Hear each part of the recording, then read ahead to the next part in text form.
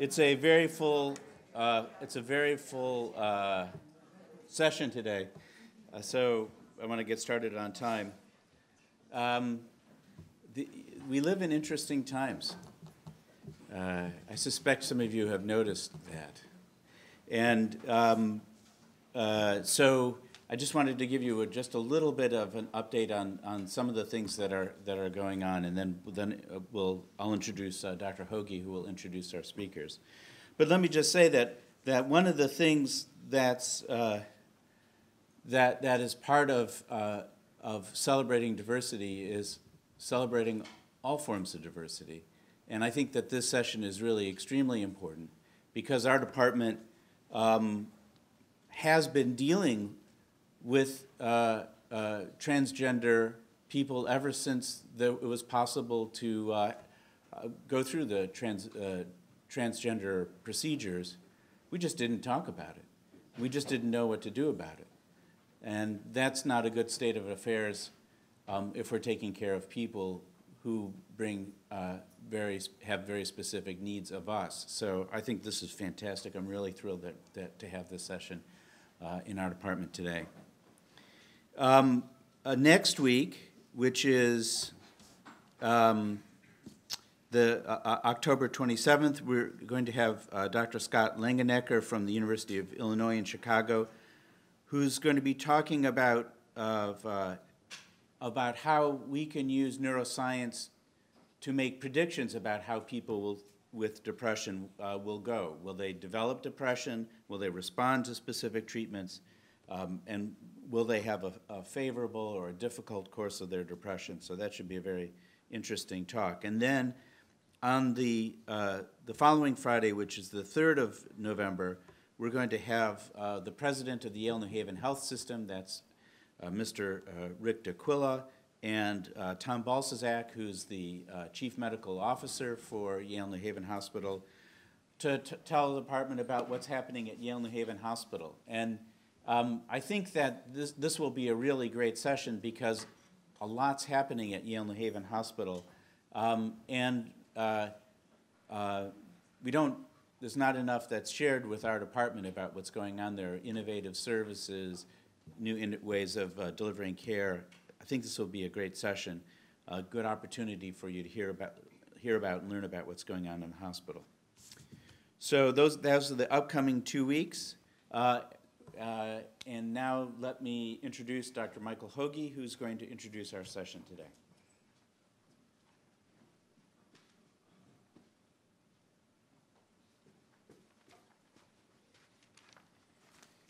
Thank you, John, and welcome everyone to this Grand Rounds on Diversity, which is sponsored by the Psychology section of the Department of Psychiatry. I think a relatively little-known fact is that half of the latter track faculty in our department are now psychologists, and we have 2 very competitive internship training programs, one based jointly at CMHC in Yale New Haven, and the other at the VA, and hundreds of postdoctoral psychologists in our department as well. I'm delighted to let you know about the second Diversity Grand Rounds that our section will sponsor, which will be on April 20th, when 2 psychologists who have physical disabilities will be here to talk about the psychological dimensions of physical disability and the implications of that for not only clinical work, but also recruiting and training people with physical disabilities within our own department. Several years ago, one of our speakers today, Christy Olezeski, who was a very junior faculty member at the time, and I did not know very well, called me to ask if I would serve as a mentor in a formal mentorship program that Yale had launched. And I consented, and we began with a number of exercises, and those ended with me being led blindfolded by Christy through a maze in the HR building that's run by Yale. We've had many, many discussions since that time in our relationship about the culture of Yale, about research, about teaching, the challenge of writing, the challenge of finding good ideas to write about, and about leading a rich personal life while being a faculty member here. And we've also talked about the enjoyable ridiculousness of wandering around Yale in a blindfold. The moral of this short story for the junior faculty, if there is one to offer, is that mentoring is an active participant sport. Think about what you're looking for and think about what you need and go actively find it. Ask people for what you're looking for in this environment. There are many busy people here, but they're also very, very generous with their time. And the story is a reminder for the more senior faculty of the rewards and renewal that are possible by engaging in such relationships with young faculty who have boundless energy and a fresh perspective. And in Christy's case, what her friends call her excessive enthusiasm. More formally, Dr. Olezeski obtained her PhD in clinical psychology from the University of Albany. She did a postdoc at Harvard Medical School based in Mass General. She subsequently worked in New York evaluating and treating children and adolescents who were the victims of sexual crimes or perpetrators of such crimes. She joined our faculty just in 2013 and is based at the West Haven Mental Health Clinic and is the director of the Yale Pediatric Gender Program, which she and her colleagues will talk about today. We owe a debt of gratitude to Christy and to her primary mentor, Dr. Tom McMahon, for building connections with others around the university and other departments around this work. And Christy will introduce to you her colleagues, Drs. Boulware and Patel. They'll be talking about the transgender issue, which is perhaps one of the most complex medical, psychological, ethical, and legal issues of our time. I give you Dr. Olezeski.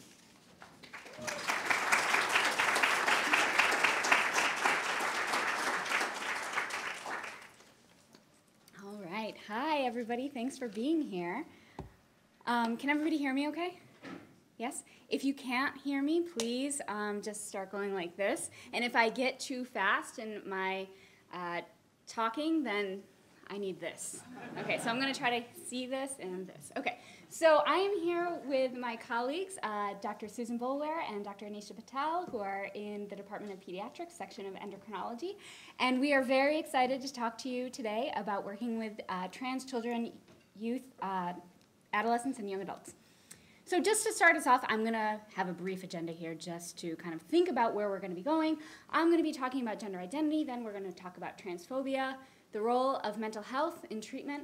I'm going to then pass it along to Dr. Susan Boulware, who's going to discuss medical interventions, and then Dr. Anisha Patel will talk about a case study, fertility options, and our interdisciplinary program. If we can do that in an hour, it's going to be amazing. So we hopefully will have time for questions at the end. I start off with this picture. Tell me, how would you describe this child? Anyone? Anyone? Anyone? Female. Why female? Gender norms, dresses and shoes and tops. It's like I put you in the audience. Yes. So we see what would be typically a female right here with a dress, shoes. What else did you say? Hair? I did not. Oh, you did not. Oh, sorry. Hat. Anybody else?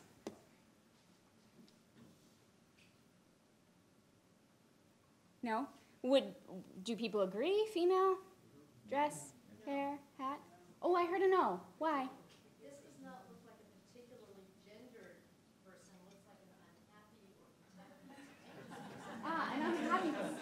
gender because it looks more like a costume or a still photograph. Uh-huh. I think if you just look at the face and the little bits of body we see, I don't think gender stands out as a big identifying aspect. Aha. Does anyone know who this is?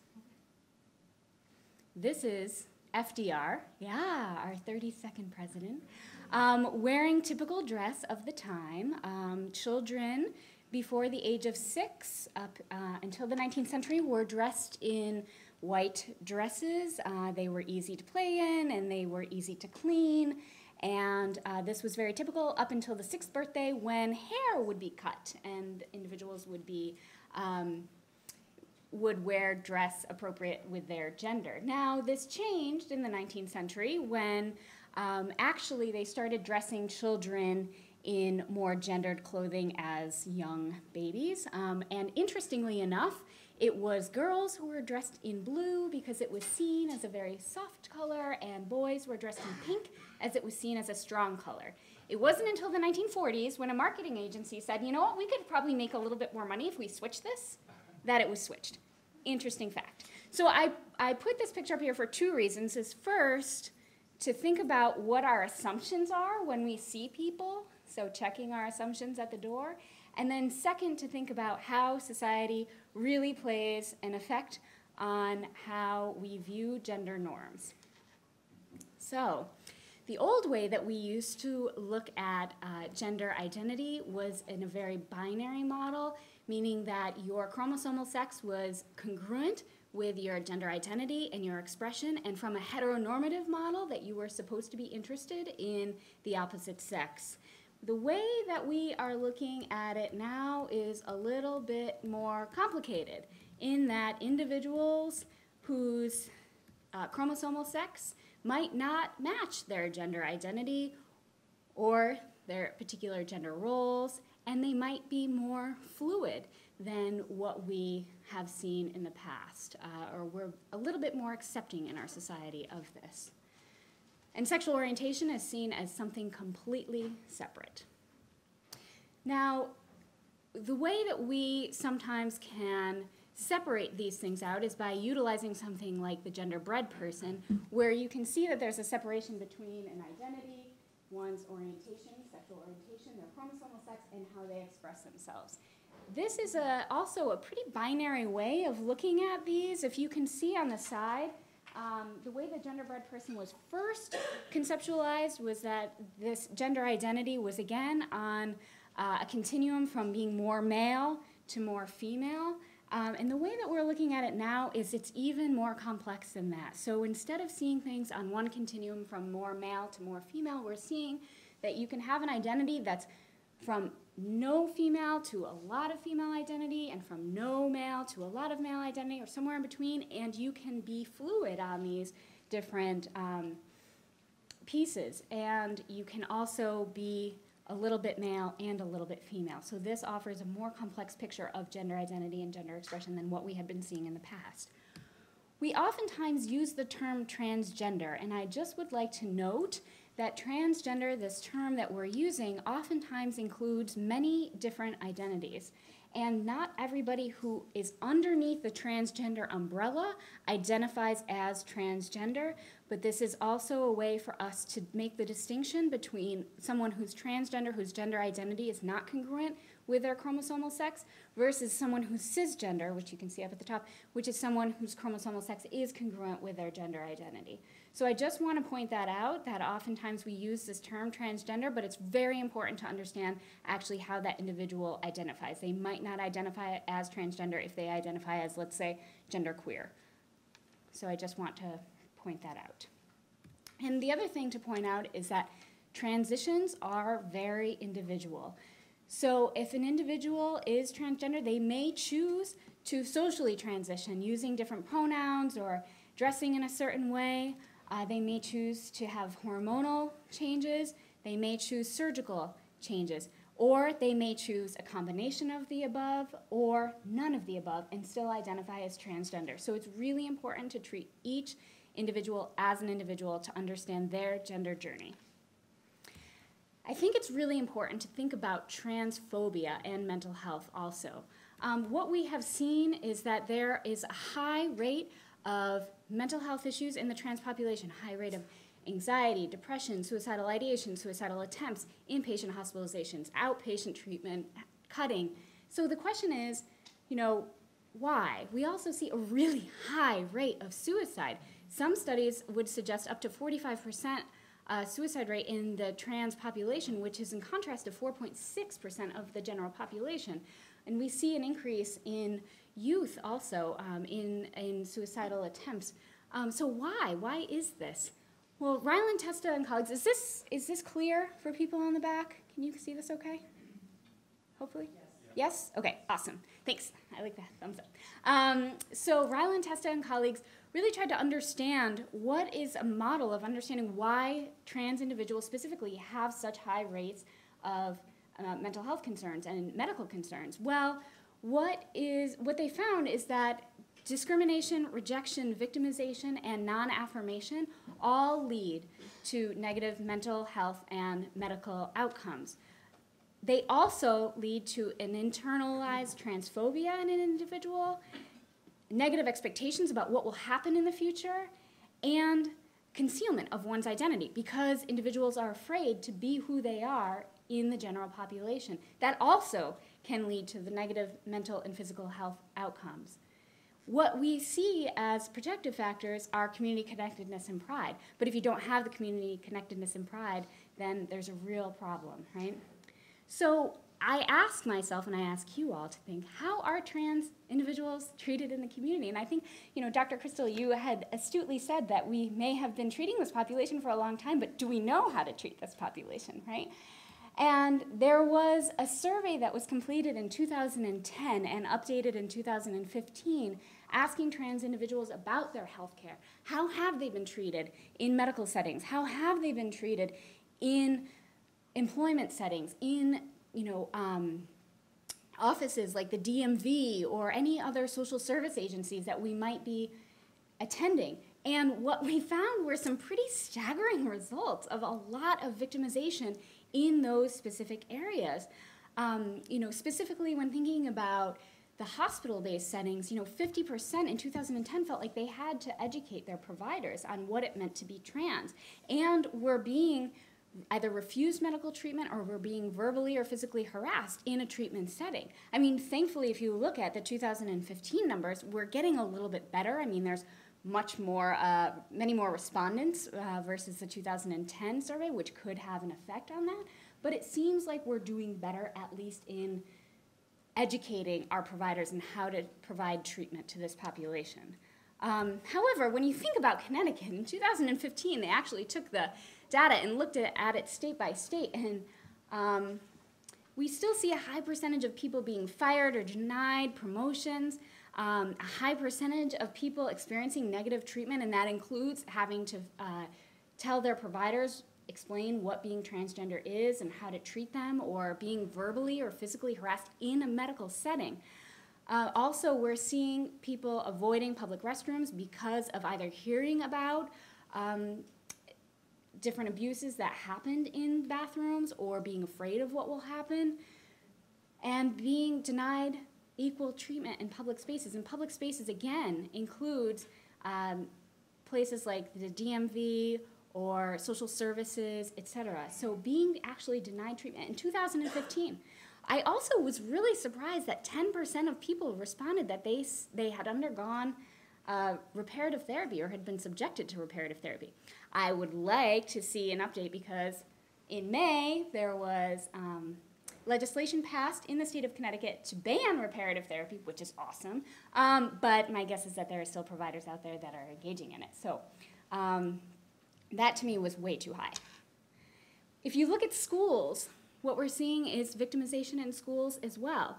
So you're seeing over here 75% of kids feeling unsafe, 74% verbally harassed, 32% physically harassed, and 16% physically assaulted. I mean, those are really, really high rates of kids getting assaulted and harassed in school. And as you can see, there's a 15% dropout rate.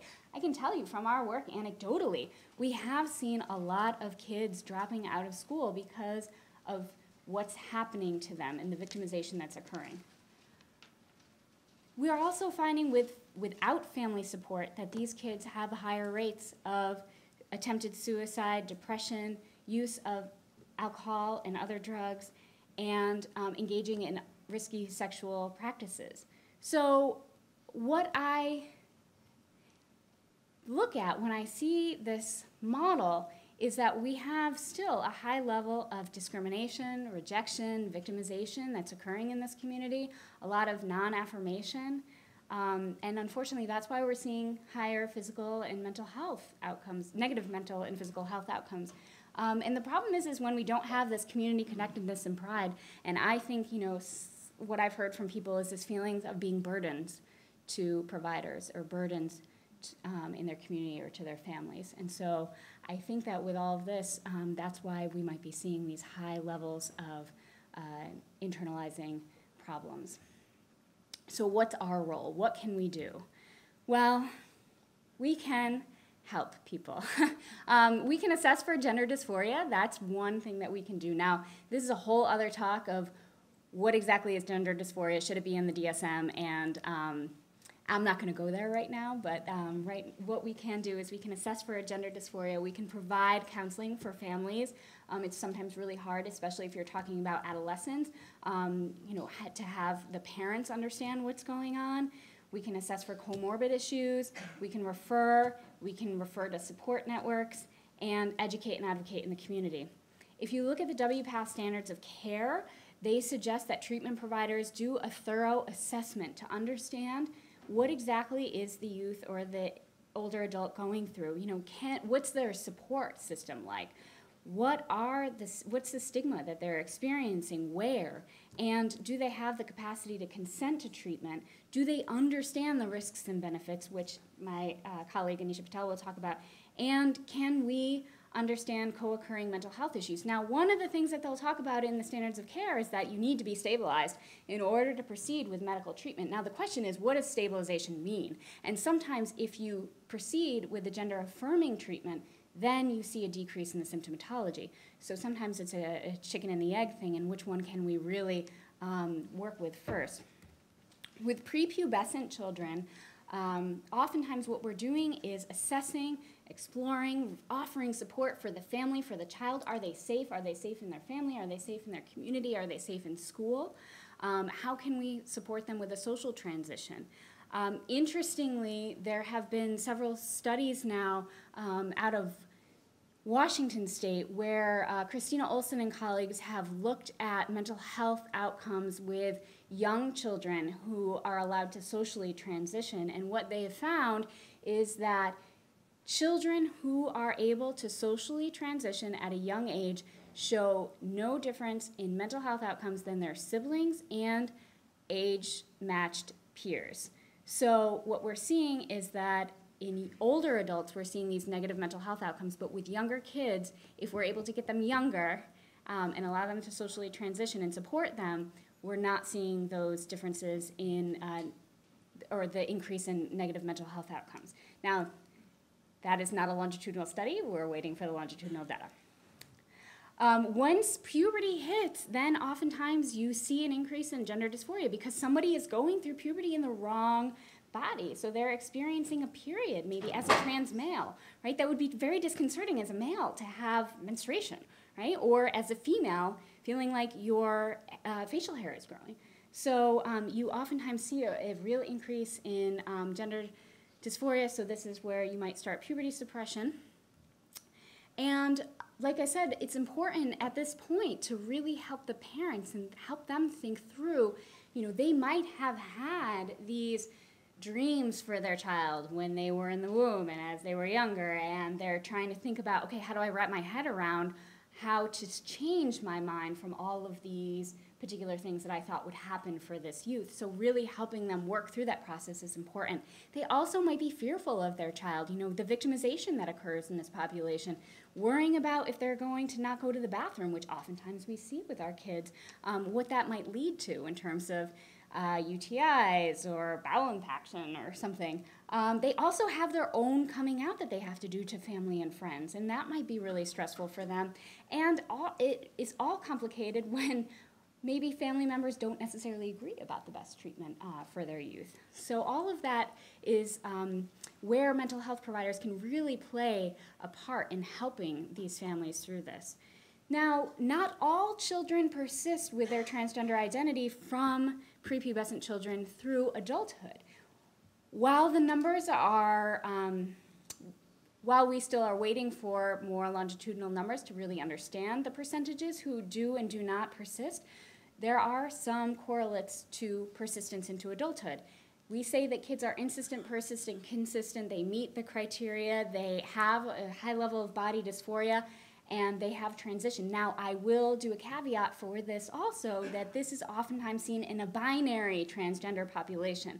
So this is when somebody is transitioning from male to female or female to male. When somebody is gender variant or might be gender flexible, then they might not, you might not see these things in their identity. So I think that's really important to think about. And then also when working with individuals, if there is delay, it's really important to slow down, to help them understand, maybe through drawings or other offerings, what exactly will happen if they proceed with either cross-hormone treatment or puberty suppressants, and what exactly will happen to their body. I think Dr. Patel will talk a little bit more about that. In our agencies, we can think about the language that we use. Do we offer space for preferred name and pronoun? Or do we just use birth-assigned sex and birth name? It's really important to be open and accepting to the trans population, to show them that we really care, to offer space for that. We also want to watch the terms that we use. And do we say, hey, you guys, right? Or something like that. What's our language look like? And asking how partners identify. And if there is a trans male who might be interested in having a child in the future, are they thinking about chest feeding instead of breastfeeding? So thinking about language is really, really important. And what we've heard from our patients is, when in doubt, ask. Just ask. Ask what their preferred name is or pronoun, or what their terminology is for an exam, etc. And then we want to think about our environment. Do we have magazines or anything that looks like someone else? Do we have magazines or pictures that look like trans individuals or gender variant individuals? Do we have gender neutral bathrooms? Do we make our places of care open and welcoming to the trans or gender variant population? Finally, I just want to end with, what is an affirming stance? How can we as providers be affirming to this population? Well, we can understand that gender variance is not a disorder. Presentations are very diverse. There's an interplay between multiple systems in terms of why someone might be transgender or gender nonconforming.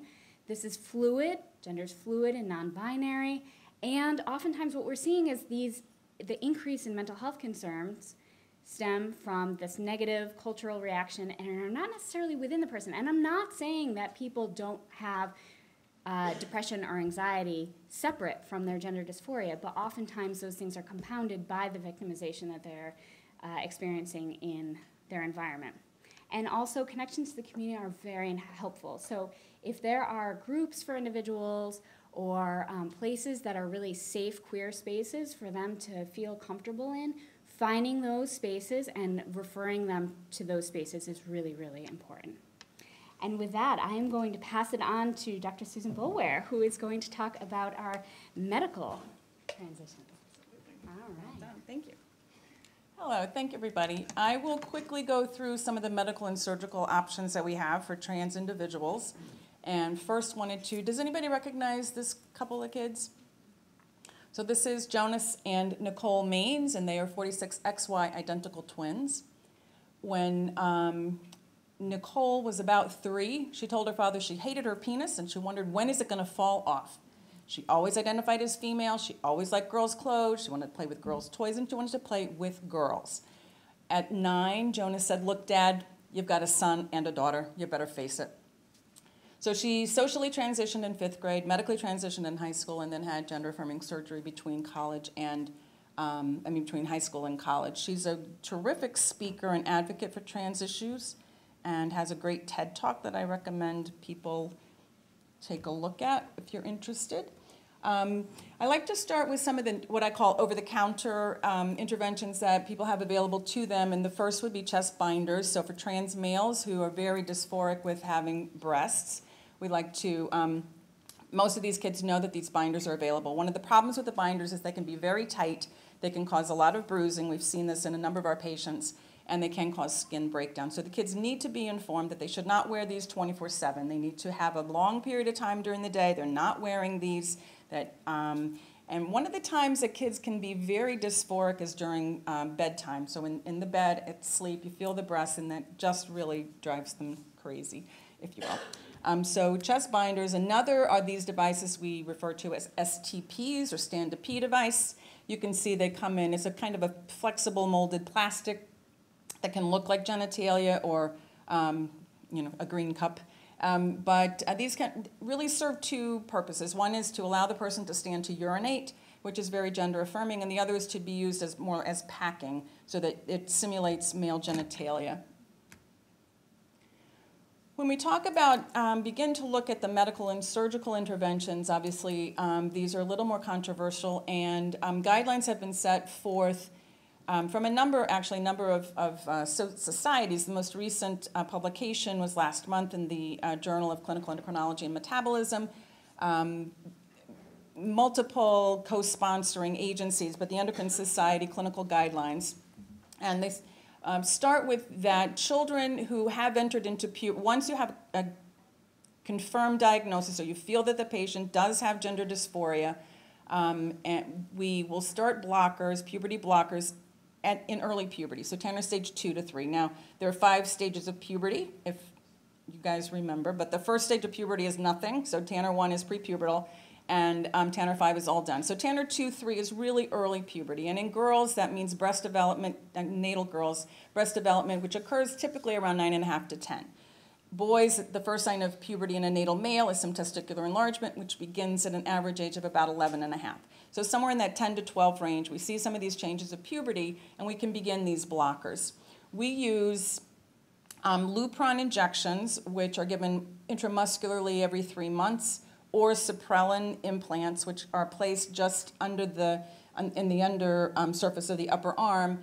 We use a surgeon to put these in, but these last probably 2 years, at least 2 years. They're marketed for 1 year. They're lasting, in the majority of our patients, at least 2, and in some cases much longer than that.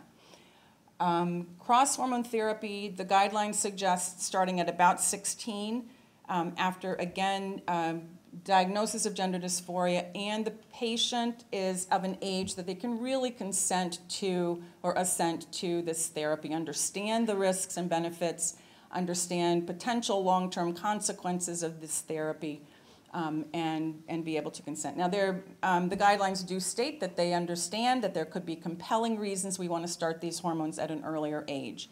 So if the average age of starting puberty in a child is 10 or 11, that means that all of their peers are going through puberty. By 16, almost everyone is finished with puberty, right? The natal girls are having periods at 12.5. Natal boys are really done with their growth spurts. And so you are marginalizing these kids even further by saying, we're going to keep you prepubertal until you're 16 years old. So there may be compelling reasons, but again, we really need to take into individualized therapy and with the individual patient. Gender-affirming surgeries guidelines say at age of 18, so the age of consent. There are many people, not huge numbers, but many people are now considering top surgery in trans males at 14 or older. All of these therapies should be in concurrence with ongoing mental health care. And again, as Christy was pointing out, it needs to be really individualized care. Some of the non-binary kids really don't need any kind of intervention at all, just really support.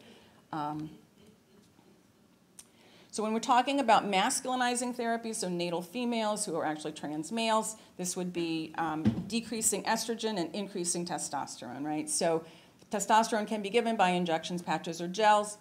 The goal is to bring the testosterone into the adult male range, which I've shown here is 350 to 1,000 typically.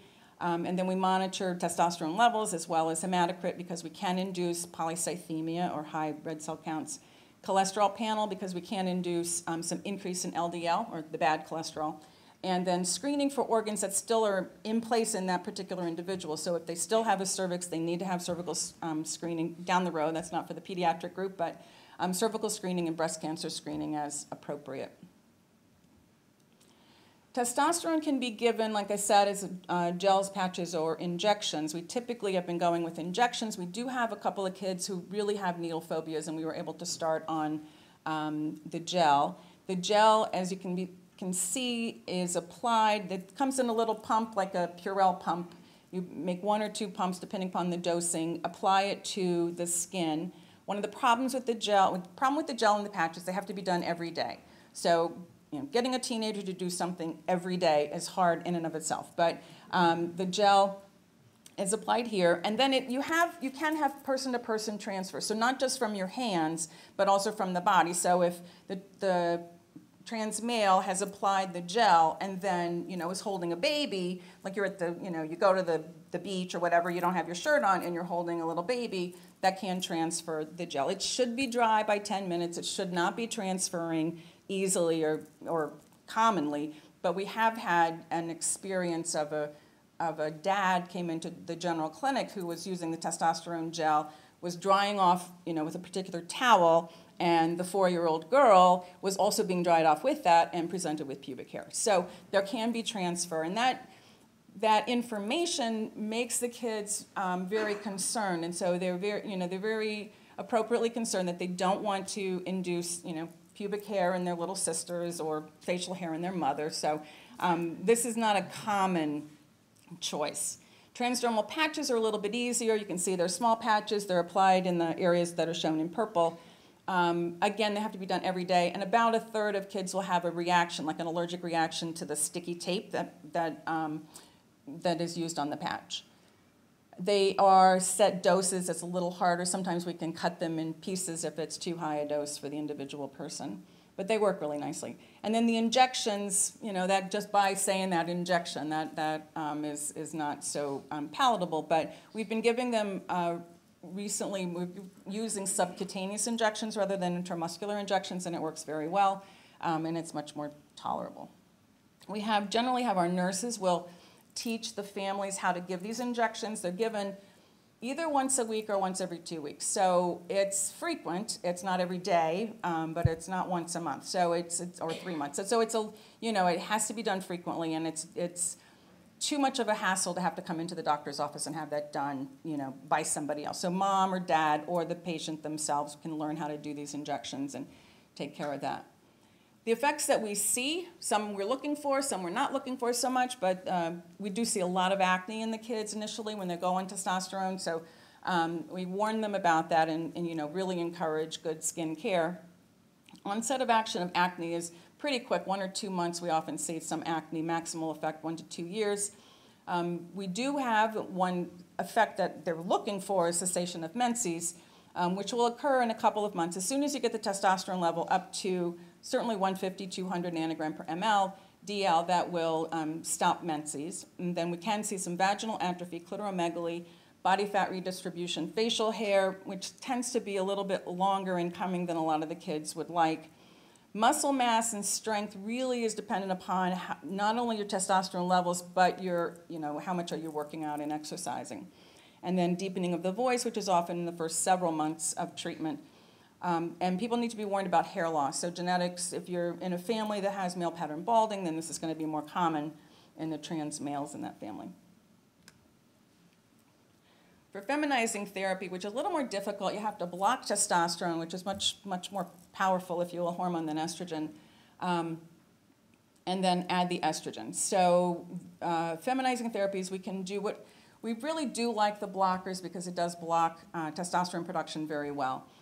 In children that we can't use that for whatever reason, we can do spironolactone, which is actually an antihypertensive that has some effects to block the androgen receptor. It has a little bit of an effect to lower testosterone levels as well, but primarily it's blocking action. So we will use spironolactone, and then estrogen, which, like testosterone, can be given as pills, patches, or injections, but also can be given orally, which is our most common method in the kids. And we typically use the 17-beta estradiol. So we monitor, as shown, their estradiol levels. We try to keep them in the normal adult range, which is going to be in the range of 200 to 300 picogram per ml. And monitor cholesterol, because estrogen can cause increased levels of triglycerides. And then potassium, if they happen to be on spironolactone, because that can increase your potassium levels. Prolactin, estrogen can sometimes cause an increase in prolactin. And then blood pressure, we look for thromboembolic disease, obviously, and then if they have a prostate, they need to be screened for prostate cancer down the road at age-appropriate time. Feminizing therapy increases breast development. Many trans individuals are not happy with the amount of breast growth that can occur trying to induce breast development in an adult or an older adolescent is difficult. And sometimes a lot of patients will go on to want implant surgery as well. Body fat redistribution to be a more hippie appearance rather than abdominal fat. We do see decrease in libido and erections, and many of the trans females are happy with that effect.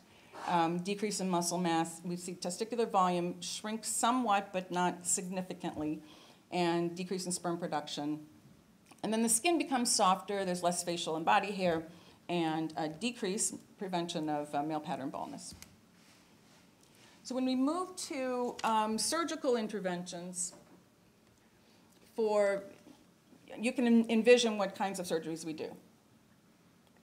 For female to male, we do top surgery, which would be the more appropriate phrase now rather than mastectomy, just to try to be cognizant of person's feelings. Phalloplasty, which can be with or without testicular prostheses and a penile implant.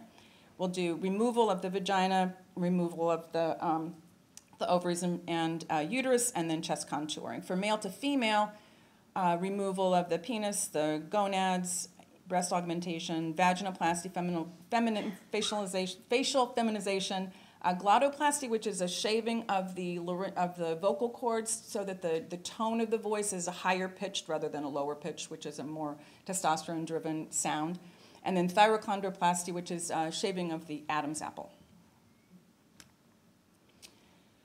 The top surgery really is in the hands of the surgeon, and with the individual, the decision is made whether the patient wants a flatter chest or a chest that has more sensation. You end up cutting nerves and can cause some numbness on the chest. So with smaller chested individuals, one can do this keyhole type surgery, which does allow more a flat chest, but also more sensation. For larger chested people, you may need this double incision. This has been fairly common.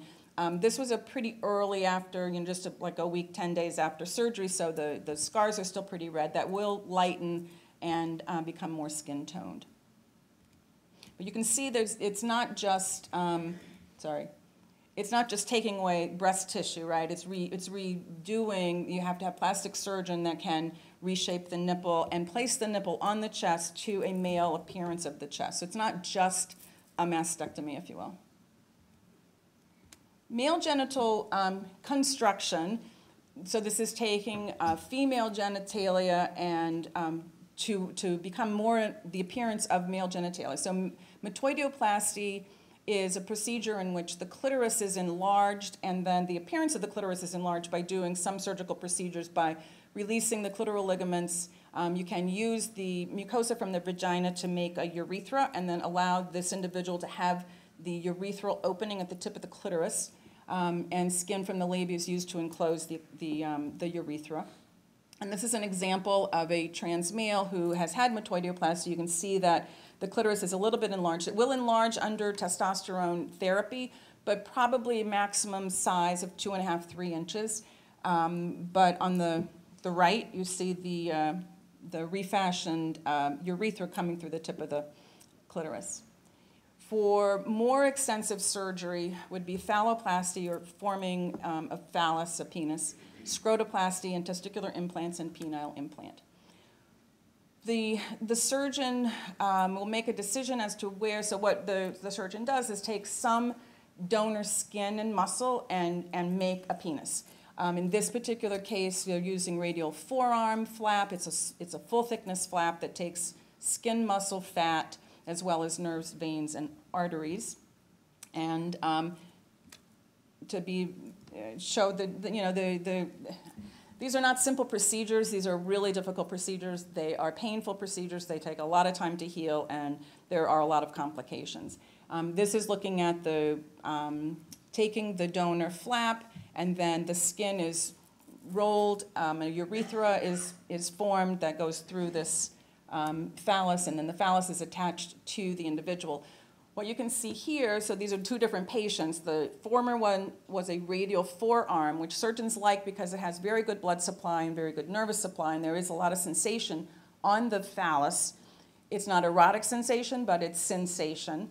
In this case, the surgeon has used the lateral thigh. Many surgeons will use a latissimus dorsi, so these are different areas. You can use the suprapubic area as well. In this case, the patient has the penis that has been attached from the thigh. And a couple of points. One is that this is not erectile tissue. This is muscle and fat. So whatever is attached to the individual suprapubic area, that's what is there. And so we've had one surgeon we heard talk about patients coming in saying they wanted a 10-inch penis. And she said, well, you know, it's there. It doesn't go back. Whatever you get is what you get. So you really need to be conscious of, do you really want a 10-inch penis or could you go with a 7? It's very cute. The other is that wherever your donor site is has a huge, ugly, very obvious scar, right? So you see the thigh scar there. If it happens to be on the forearm, that's pretty visible a lot of times. That's visible like all summer when you're wearing short sleeves. So the thigh is often nice just from the sense of having a little bit of privacy and autonomy about this. The back is good, but the forearm is great because of the vascular supply and the nervous supply. For female construction, again, take off the penis, get rid of the gonads, and then really the formation of vagina is difficult. Usually we use the skin from the penis that's used. It's inverted, and a vagina is formed from that. Formation of the labia minora is difficult technically. And the vagina requires lifelong dilatation and lubrication. So there's 10-20% of these will stenose and make difficult for penetrative sex. Another issue with, again, I always like to emphasize that these procedures are really, really difficult and they're really painful. And for the trans female, 3-4 months before surgery, you go in and get electrolysis on your scrotum to remove all of this hair, because this skin is what's used to form the vagina, and you don't want hairy vagina. So the first thing you have to do is 3 months of electrolysis, which hurts, guys. That really hurts. And then go in. The surgeon has identified where he's making his incisions and the purple lines. So you flay back the skin, take off the penis, and this is a before and after picture on the right, which is, a very nice result. For feminization surgery, facial feminization surgery, just showing the differences in male and female skulls. To look at the male skull, basically gestalting it is a little more angular, and the slope of the forehead is a little more sloped. So we can do forehead contouring, brow ridge shaving, revision, nose job, rhinoplasty, cheek augmentation, jaw reduction, skin shaving, and thyroid cartilage shaving. And many trans individuals will say this is the most important intervention that they can have or have had, because every morning they get up as a woman and they look in the mirror and they don't see a woman's face, and it is just demoralizing. So this becomes, this is not just plastic surgery, this is life-saving surgery. This is Lynn, again immediately post-op, just to drive home the point that it is hard to undergo, but she had a great outcome. And then to leave you with a little bit of the story of Michael Dillon, who was born Laura Maud in 1915, always identified as male. In the mid-40s, he actually heard of a physician who was using testosterone in women with menstrual irregularities, and he went to this physician and said, "Can I have some of that? I want to masculinize." And the physician said, "Well, why don't you go see a psychiatrist and see if that'll help you." He comes back, he said, "They didn't talk me out of it, I really need this medication." So he took the medication. He wrote a book later. He went to medical school and wrote a book, A Study in Ethics and Endocrinology, and the quote from the book is, "Where the mind cannot be made to fit the body should be made to fit, approximately at any rate, to the mind, despite the prejudices of those who have not suffered these things." And I'll pass it on to Anisha.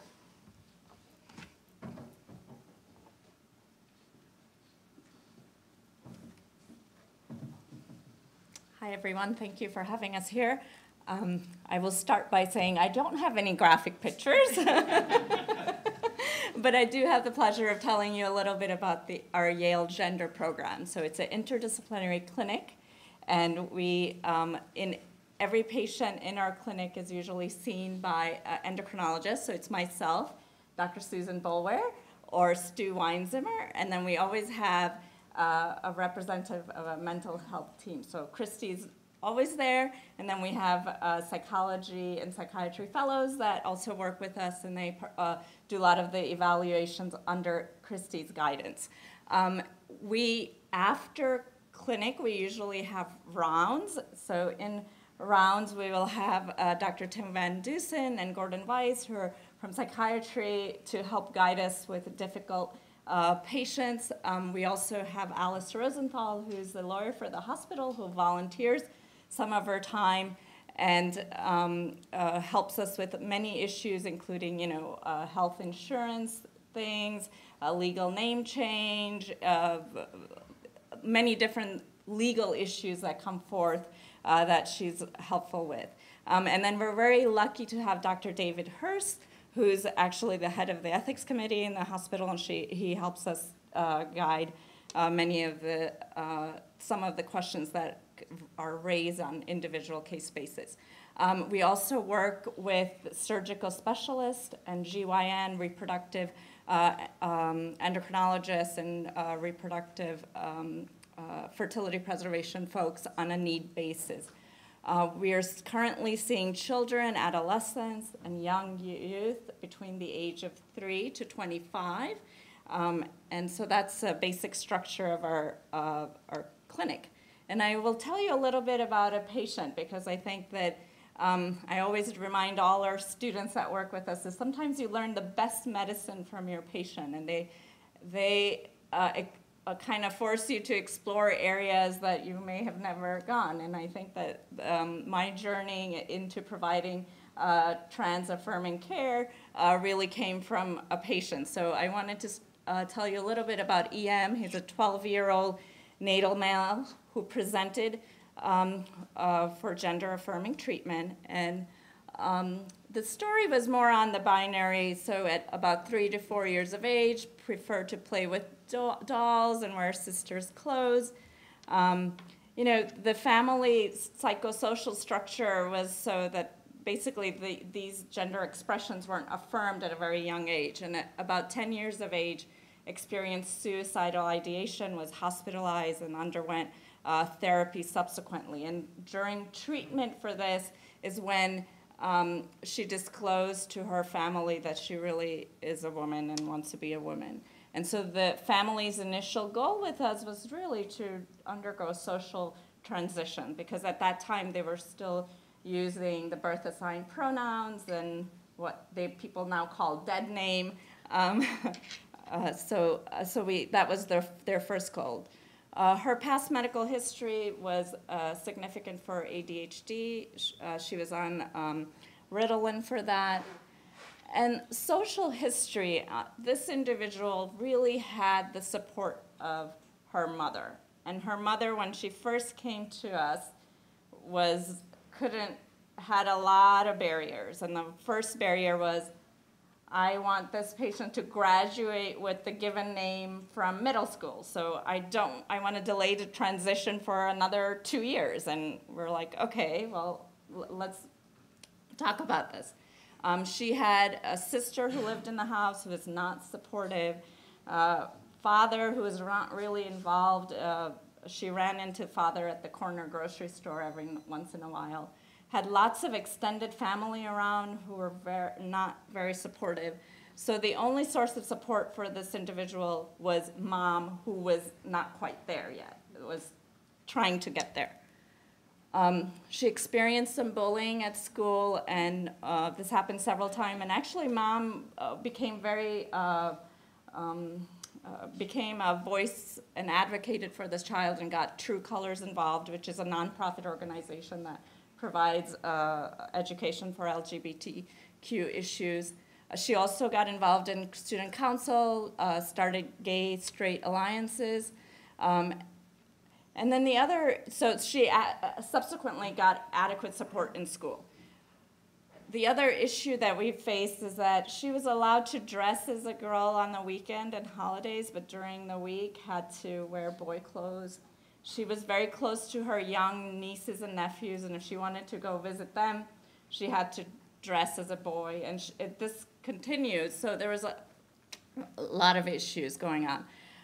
She chose a name after her grandmother who had deceased, and she used that name for several months, and we even were using this in clinic, and then one day she came back and said, oh, my extended family kind of forbade me to use that name because they thought that she was defaming the grandmother, so she was really forced to change her name once again. Her highlight in clinic is always she's a dancer. She'll share a little video clip of performances she has done all around school and social gatherings, so that always made her excited. She's sexually interested in boys and did not use any drugs. Her developmental history was very interesting. There were some delays in early childhood. She repeated preschool twice. She had an IEP in place currently in school. And then when we did the readiness evaluation, Christy did the evaluation, and you know, the gender expression was consistent, persistent from very early childhood, and there was like no question, she always felt like a girl. She wanted biological children, and mom wanted her to freeze her sperm, and so that was very clear. We also discovered a very enmeshed relationship between mom and this child, to the point where, you know, the first thing that kind of was flagged is when Christy did some of the psychological tools, she saw the validity measures showed inconsistency, so there was inconsistent response for the same question. And then we also realized after getting to know the family a little bit that mom would complete the sentence for this child. We tried to get mom to wait outside while we had this child complete some of the measures, and mom just melted down and kind of stormed out, you know, really angry. And Renee, who's in the audience is one of our nurse coordinator, actually ran after mom and kind of calmed her down and brought her back. So we knew something was going on. We also discovered mom was taking EM to her personal dates. She was also participating in every single individual session, psychological sessions that this person was having. So she refused to wait outside while this person was getting therapy. So we realized that there was a lot of different things going on that we needed to work out. Eventually we got school reports, and I kind of vividly remember the date when Christy's like, I got the school reports. And you know, the full scale IQ for this individual was 64, so there was some limitation. And I think it was compensated by this enmeshed relationship because mom was able to kind of fill in the gaps when there were gaps.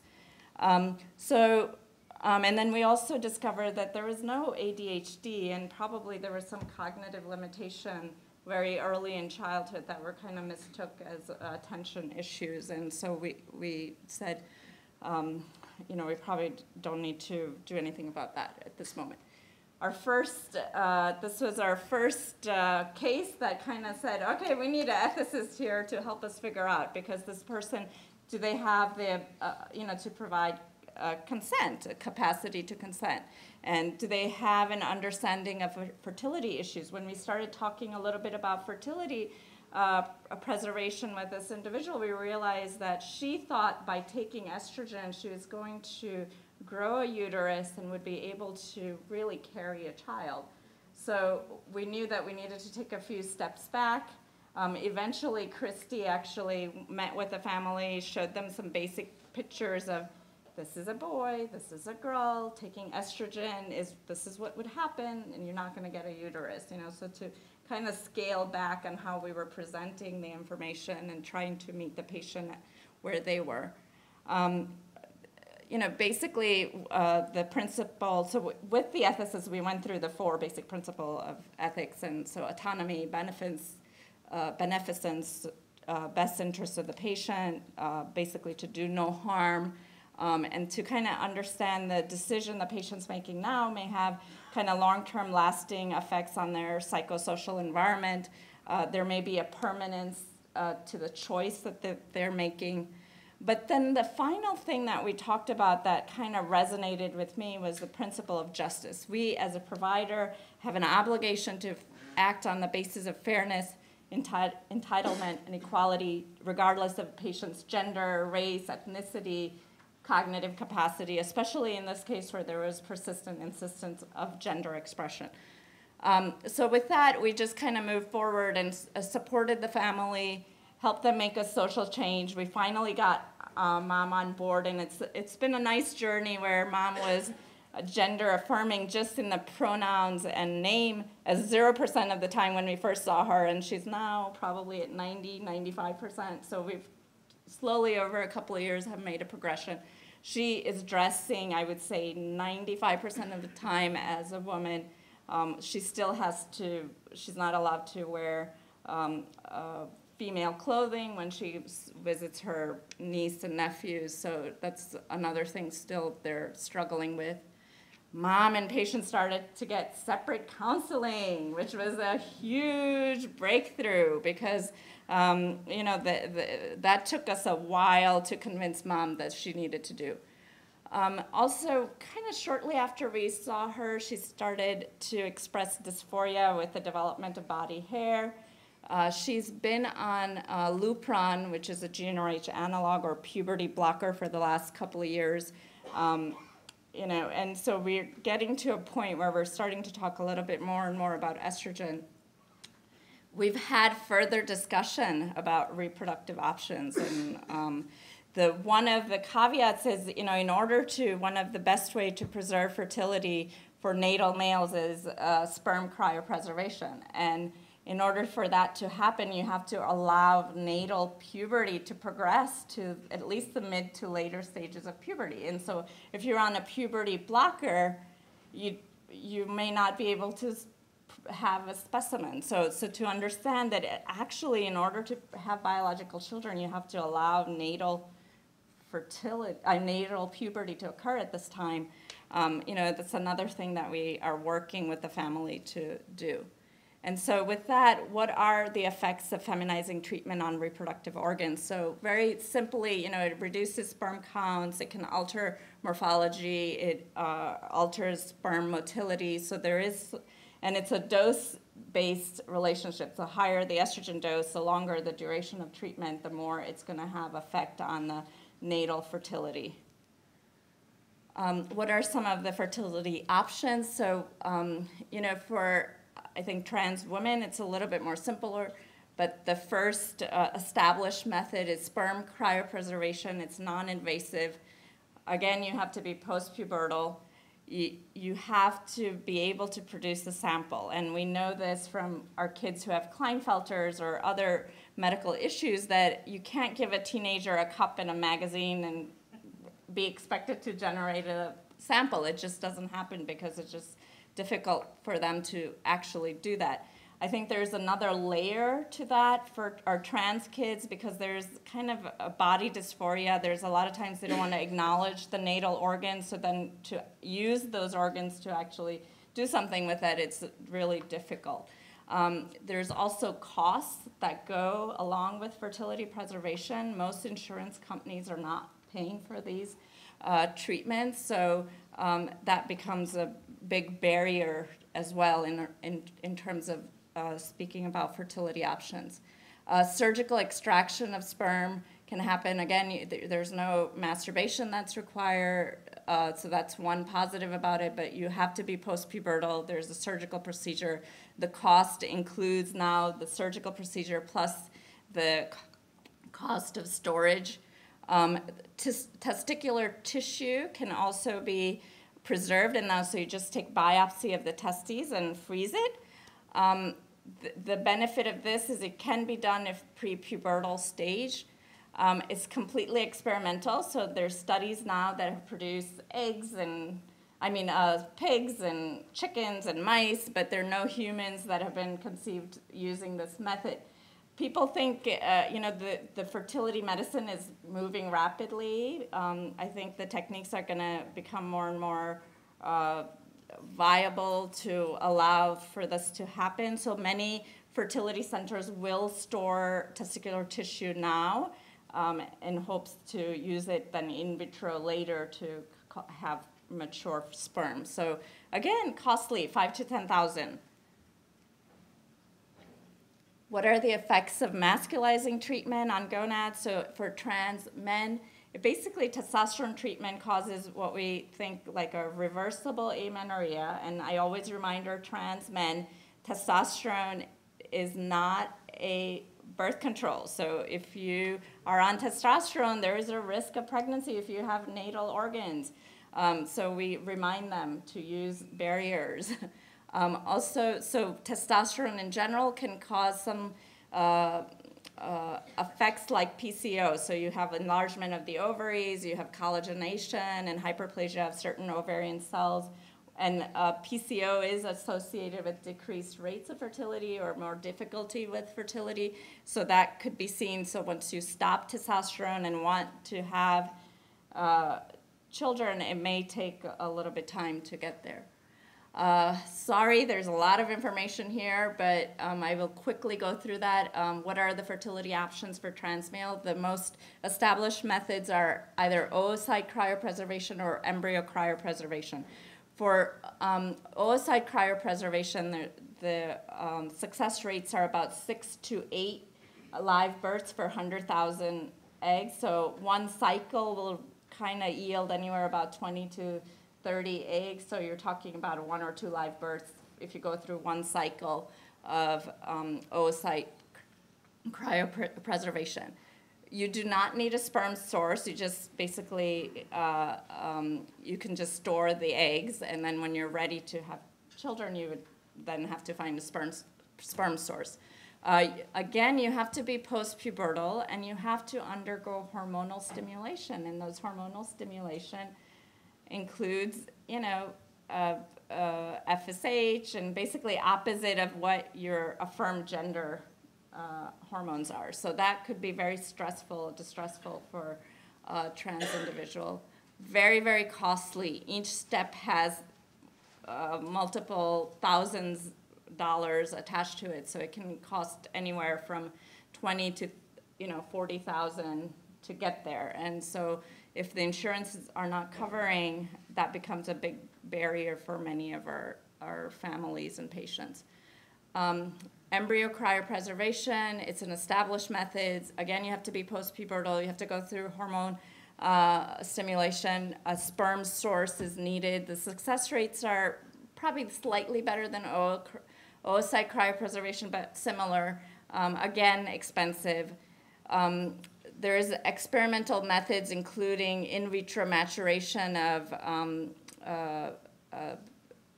ovarian kind of tissue. So basically what happens is you can take unstimulated ovaries and then later time use it and use in vitro to mature the eggs. 1 live birth is reported, so still pretty experimental. Ovarian tissue cryopreservation, so this data comes from oncology literature, and so they can take a piece of ovary, freeze it, and then when the same individual is ready to have a child, they re-implant the ovarian tissue, and then basically you develop a neo-ovary, and they can use the eggs from that neo-ovaries to have children. There are about 20 live births that have been reported with this technique, so it's still limited. It's not available everywhere, and it's the same thing with whole ovaries. So the first 2 techniques are really the best established techniques. And so that's all I have, and with that I'll leave you with a little bit of information about our clinic. Our clinic is at 1 Long Wharf, that's our number, and then that's all I had.